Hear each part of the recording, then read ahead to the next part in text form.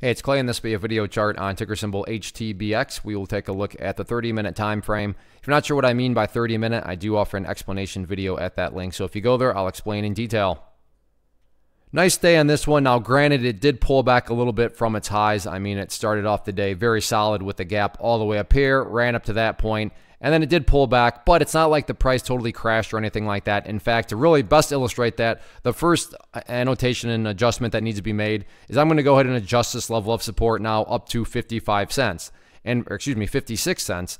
And from that angle, ask yourself, well, what direction did that adjustment need to be made? Well, in the higher direction. And whenever levels of support need to be adjusted higher, I mean, don't get me wrong, that doesn't mean that this thing's for sure heading up to $1. But my point is that levels of support that need to be adjusted higher, definitely a good step in the right direction and definitely a nice sign of bullishness. So, of course, there's still plenty of work that needs to be done.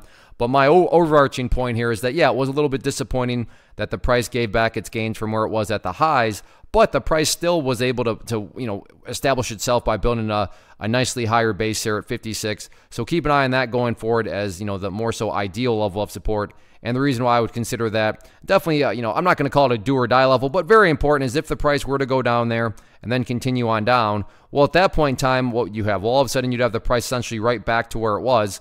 And not to insult your intelligence, but price movements that go back to where they were, not exactly a sign of true power, true strength, or anything like that. But as of right now, the price isn't threatening that level at all. As far as areas of resistance are concerned going forward, so let's get to this change to red for resistance. But the main area of resistance, keep an eye on, going to be right up there at the 65-cent mark. So keep a close eye on 65 cents. But all in all, nice movement today. And the week is young, still 3 days left. So let's see how this one continues to play out.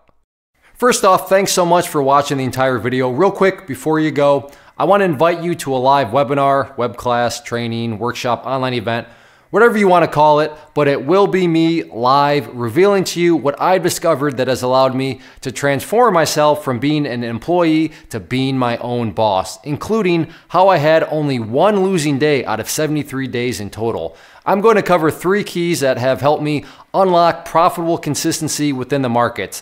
The first key is super weird, but in a productive type of way. The second key is super awesome because it quite literally is wired into our DNA as humans, making it very easy to use. But in a cruel way, this becomes a pitfall for many traders. I'll explain it all though, including how to avoid the pitfall that it creates for some. And yeah, the third key, when you hear it, sounds way too good to be true, but it's not, and I'll show you how it all works. Then at the end, I open it up for a question and answer session that is, again, totally live. Even if you can't make the live session, please still sign up as it will be recorded, and you can go back and watch the replay that I will send you.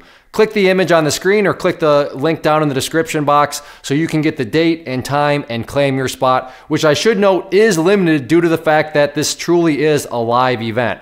If you have any questions, let me know. If not, I'll be seeing you soon.